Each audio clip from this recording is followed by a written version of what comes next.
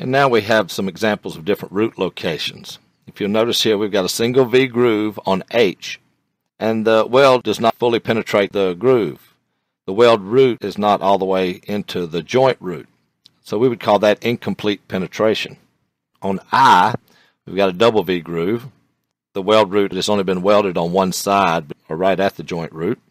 And on J, on this fillet weld, we can see that the weld root doesn't even make it to the joint. You can see that little white space behind there.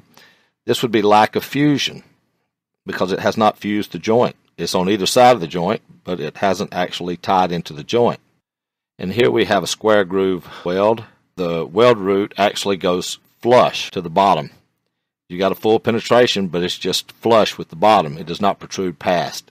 And that is acceptable unless it's called for in the welding symbol for it to protrude past the surface of the plate.